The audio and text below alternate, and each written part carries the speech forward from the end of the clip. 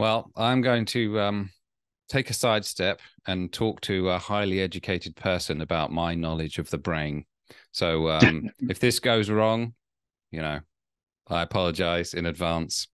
I have, for what little I know about the brain was to do with the fight or flight response and how there's an area of your brain called the amygdala. And that kicks in when you feel fight or flight and it sort of takes over. So what I wanted to ask you about is there, well, there probably are, but what are the other examples within the brain where that happens? And how would you know when that happens? Because I find it quite difficult to be able to establish which part of your brain is actually taking over at what time. So what do you think of that question? And how's my neuroscience knowledge? Yeah, you're right. You're right. The amygdala, when the amygdala activates, part of the amygdala is actually made up of several nodes, and one of those nodes is associated with the fight or flight response. And when that node activates, it then activates your fight or flight response. And your fight or flight response is just that your heart rate speeds up, more blood is pumped to your muscles and away from your stomach, which is why you get that funny feeling in your stomach and feel a little bit sick when it happens. You start sweating because more blood's being pumped to your muscles, so they actually heat up a bit. But that's so that you can actually either run or fight, and then you get changes in your eyes and so on as well. So you can tell that it's happening because your heart starts racing, and that's how you feel it. And a lot of people anxiety is really due to overstimulation of the amygdala. So the amygdala keeps firing even though there's no reason for that fight or flight response. And therefore their heart starts racing a lot and they feel really anxious about it. So that's, associated with anxiety.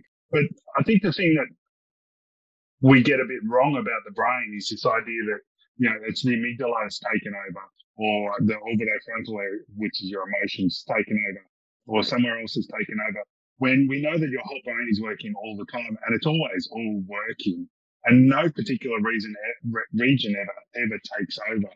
There's just more of an emphasis on one region because it becomes hyperactive compared to other regions. So everything's always running at the same time and everything is always happening. It's just that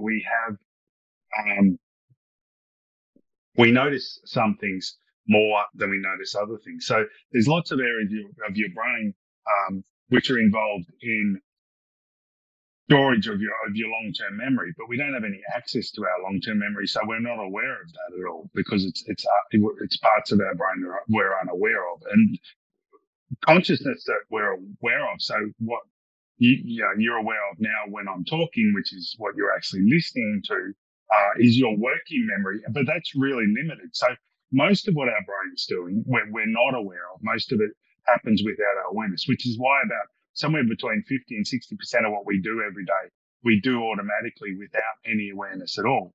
And they're all the habits that we do constantly.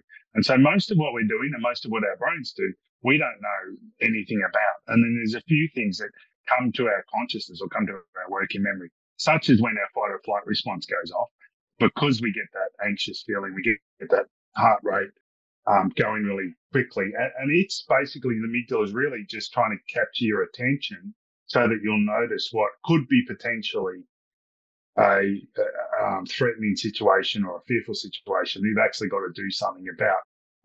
And that's why we notice it and we think that it's taking over, but it's not really taking over because there's all this other stuff already going on as well.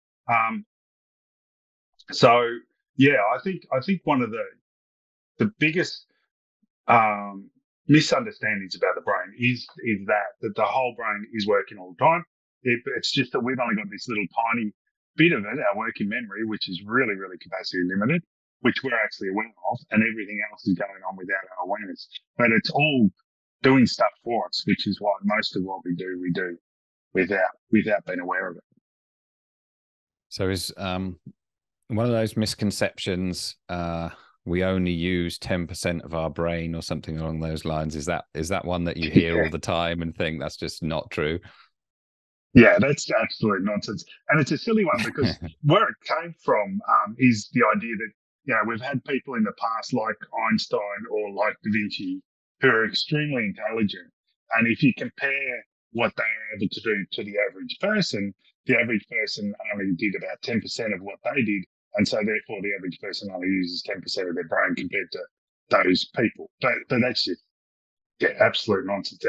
We're using our whole brain all the time, and we're using everything that we've got all the time. And the more you use it, the better it gets and the stronger it gets. So, those people really did just, a lot of them, in the case of Einstein, right, all he did was focus on physics and theoretical physics. And he had all his suits were exactly the same color and exactly the same style, and all of his shirts were the same color and the same style, and he only had two pairs of shoes that were exactly the same, and all his socks were the same color.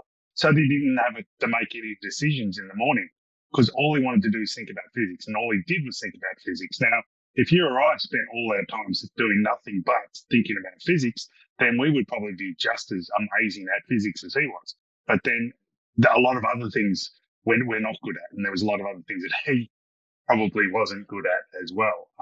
So yeah, no, we use 100% of our brains all the time.